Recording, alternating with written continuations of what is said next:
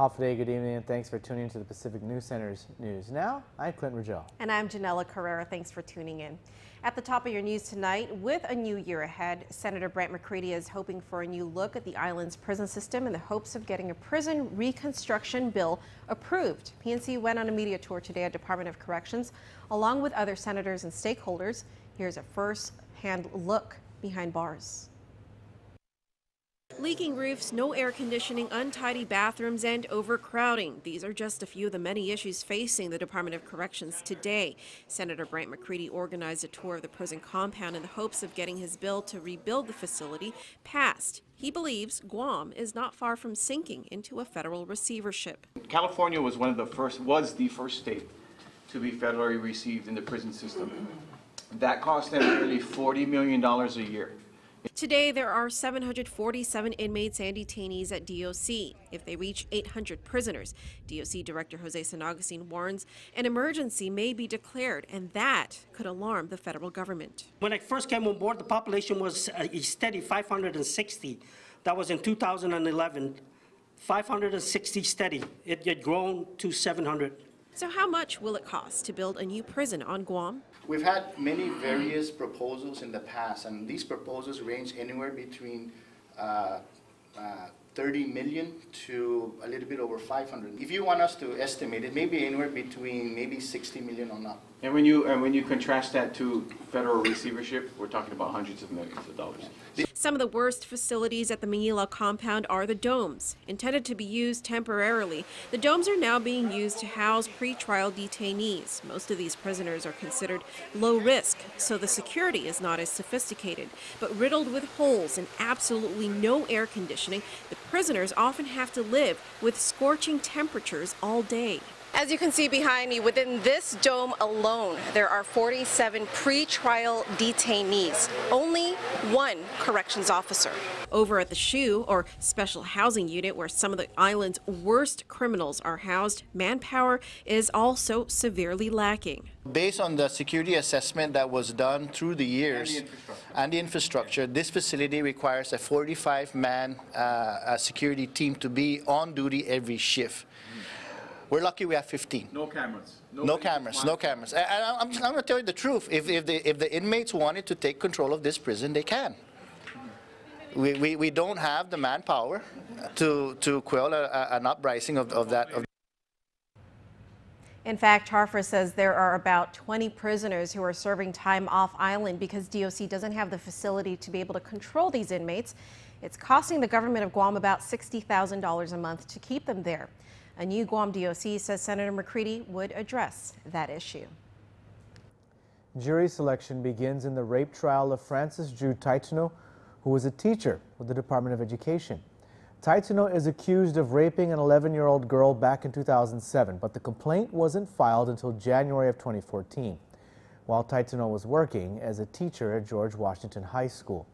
According to a magistrate's complaint, Taitano was drunk when he sexually assaulted the minor inside his home in Jigo. The complaint says Taitano's wife was lying down on the same bed as the rape occurred. Opening statements will begin as soon as jury selection is completed.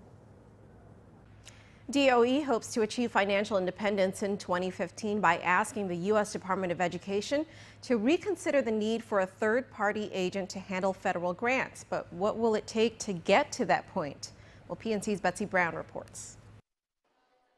After being considered a high-risk grantee by the U.S. Department of Education for a decade now, Guam DOE Superintendent John Fernandez says the road to getting off high risk is unmapped territory, but it's a road he plans to travel in the coming year. What we're trying to do is really create our own roadmap and put ourselves in a position that we can best assess or can do the best job in convincing the Department of Education on the federal side that we're ready to remove the high-risk designation and the third-party fiduciary responsibility. That third party costs DOE $3 to $4 million a year, but it's been the department's only way of receiving any federal grants since 2009. There are several steps to getting off high-risk status, but Fernandez says independence from the third-party agent is the first step, and he'd like to see significant progress on that by July. Between now and the summer, what I want to do is really have a very clear and explicit process by which our local employees are able to fully implement and operate this part of our activities, and the third party's role is mostly going to be monitoring. Once his employees can demonstrate their ability to follow procedures and manage risks on their own, Fernandez says they'll be ready to ask USDOE to reevaluate the third-party requirement, but they're expecting a thorough review. I think it'll include, not just one guy coming out to take a look at what we're doing, but they've said that it's going to involve their inspector general, their general counsel, their risk management office, and so forth. So it'll be a pretty extensive review of that function, and but for all, that's why I think it's important that we have to be ready and really confident that we're ready to go. Betsy Brown, PNC News. The Department of Education is not yet sure when a request for proposal for $100 million in school improvements will be reissued, but Superintendent John Fernandez says progress is being made. The Department of Public Works is taking the lead in the RFP, and it issued an initial one last year. That RFP was withdrawn, however, based on questions from the Attorney General. By law, Simon Sanchez High School will be the first to see improvements, which are all funded through the recent property revaluations. The Guam Economic Development Authority is also working with DOE and DPW to finance the project, and Fernandez says the three agencies met this morning. I know that over the next couple of weeks we'll be exchanging drafts. I think you had a first draft. We have the Attorney General's comments, so I don't think it'll be a whole, a need to start over from scratch. But we do need to make sure that we've got all the details addressed, so we can put that out as soon as possible. In an effort to speed improvements at Simon Sanchez up, Senator Mike Sinicolas has invited the media on a tour of the campus tomorrow morning.